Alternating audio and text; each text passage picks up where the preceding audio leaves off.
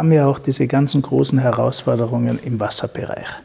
Es gibt genügend Wasser weltweit. Es ist nur ungleich verteilt und es ist nicht in der gleichen Qualität verfügbar. Aber wir vertrauen in erster Linie auf großtechnische Lösungen. Wir bauen Stauseen, wir bauen riesige Wasserumleitungsanlagen, wir bauen Entsalzungsanlagen, wir vertrauen auf technische Lösungen.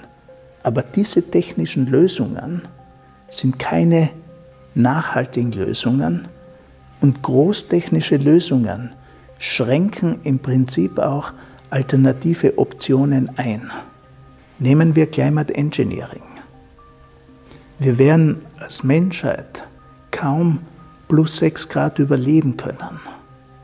Das heißt, wir werden zu einem Punkt kommen, wo wir fast keine Alternative haben zu großtechnischen Lösungen.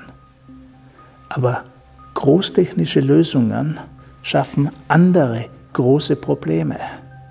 Wir müssen in die Prävention investieren und nicht in die Heilung.